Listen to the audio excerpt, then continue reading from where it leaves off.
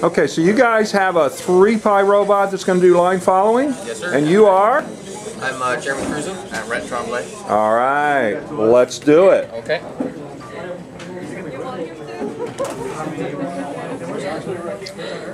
If you guys go to YouTube, you can search for Robotics Professor, all one word, and you'll see a whole bunch of the projects that these guys have done throughout the last year.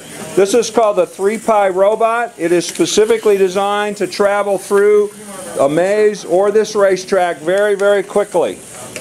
What it does, it has sensors that look straight down to see if it's black or white.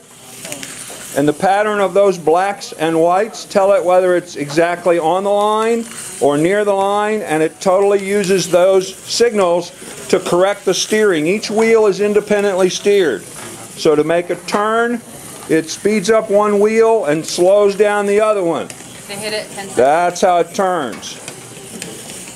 As you can see, this guy's really fast.